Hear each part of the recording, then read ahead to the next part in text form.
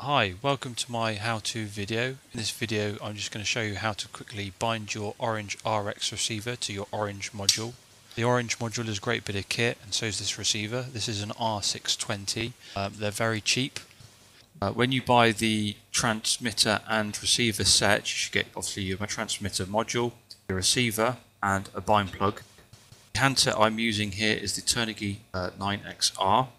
First of all, you're going to want to plug in the module into the back of the handset. It's fairly straightforward, just clip it in. Then you're going to need to get your bind plug, and on the receiver there's a port labelled bind. So just basically plug the bind plug into that port.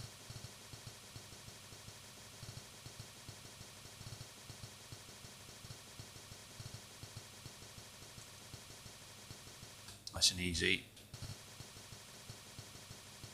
Next, you need to plug your battery into your speed controller. Once the receiver's got power, you'll see the LED inside flash rapidly. You know it's ready to receive the bind signal.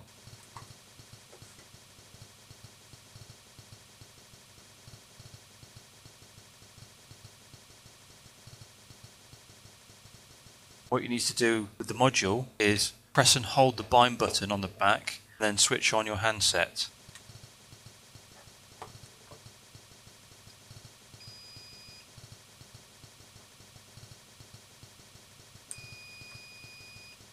After a few seconds you should hear a beep, and then you'll hear the sound from your speed controller.